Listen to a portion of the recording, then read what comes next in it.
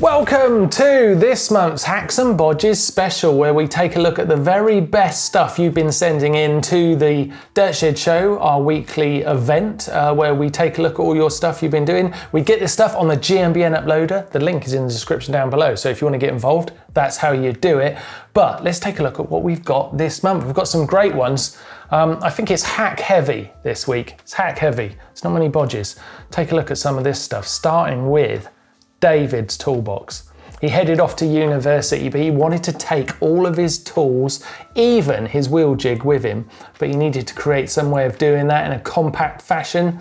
We all know what it's like in uni halls. It's not easy for space, but he's done an amazing job with this box. But look, this is what I love about it. Look how it unfolds into kind of like two versions. It can be a standalone box unit on its own, so it's a wheel jig, a foot either side of it, I imagine. You just work away on a wheel, lovely therapeutic wheel building session.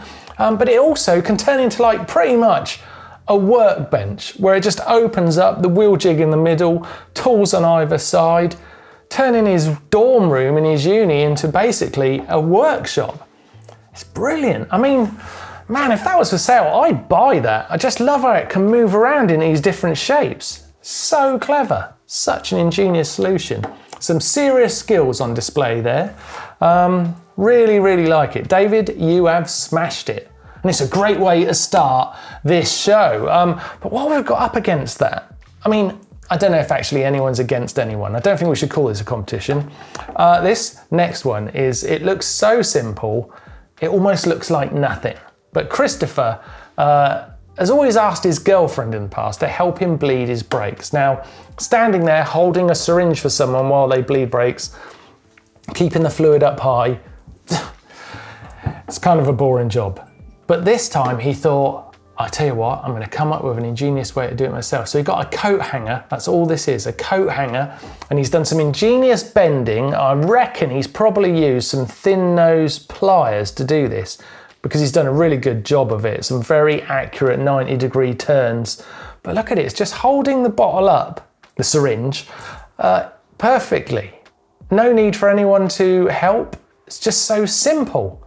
And I think this one's great because obviously we've got that amazing toolbox from David that was fantastic. But Christopher has come up with this brilliant little solution. So it's like two ends of the scale, you know?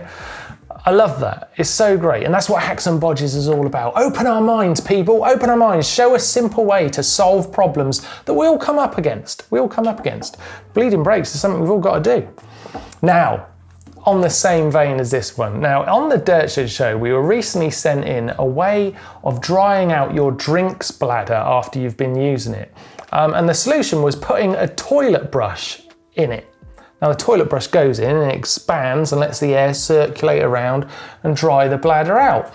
But it's a toilet brush. It looks gross. Who wants to drink? Even if I'm sure it was a brand new toilet brush. God, I hope it was a brand new toilet brush. But even the idea of a toilet brush in your drinks bladder is a bit weird, but it works. So Erica, who is a great friend of GMBN over in Kentucky, sent us this solution. Look, you just get a set of tongs, clip, using the suspension in them. Suspension? Basically the bounce. And you put them in and they bounce out and just hold the bladder open, and then you can just leave it to dry. It's so simple. Erica, genius. That is a great hack. Love it. And it's something important you should do. You should dry out those bladders because you don't want stagnant water sitting in there and turning into something awful. So, even if it's a toilet brush, stick something in that bladder. Wow, that was a weird sentence. Anyway, moving on next.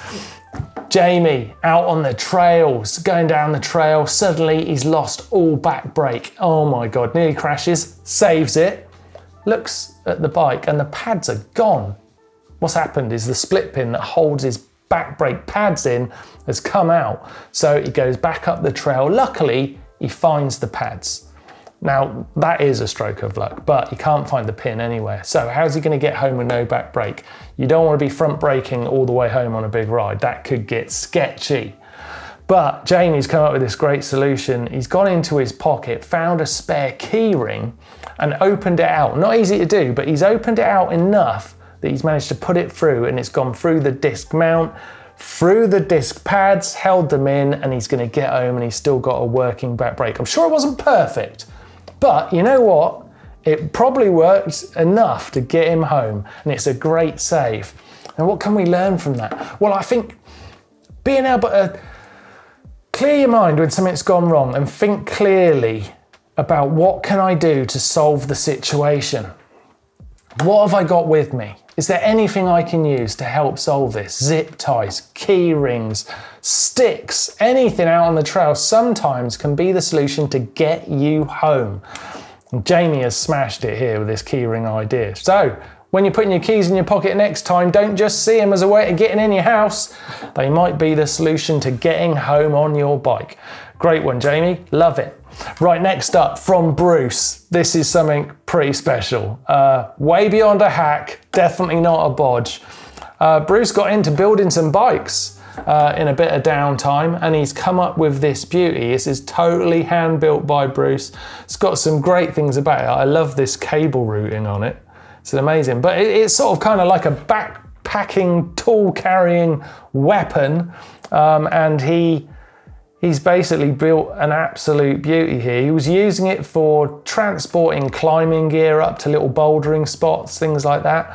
But then he went a bit further. He took it on a ride, and this was amazing where he's taken it. He went from Romania to Transylvania on this bike. He went to Romania, he went from Transylvania actually to the Black Sea, over all types of surfaces, via the Carpathian Mountains, dodging rabid dogs and brown bears, he says. It looks like an incredible bike, and it's clearly done a great job. He says, oh look, it's a bit dated, it's got 27 gears and 26-inch wheels, but it's all he had, and he was watching the money, didn't want to go crazy. But man, it's a bike. You've made an incredible bike. And Bruce has gone on now to actually starting his own small business where he's designing cycling components. What's the brand? I need to know, Bruce. Let us know. We'll talk about it on the Dirt Shed show. But he says it's funny how serendipitous things work out. It's a really great looking bike.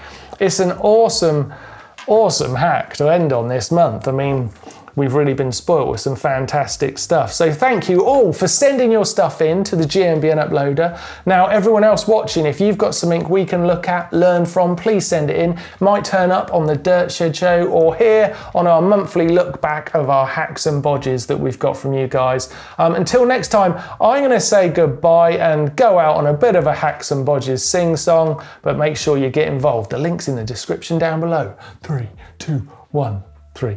Hacks and bodges, hacks and bodges, hacks and bodges, hacks! Yeah, I'm a mental case. I'm a basket case. I'm in a room on my own singing a song that nobody sings along to. Or do you? You did. Yes. High five. Laters.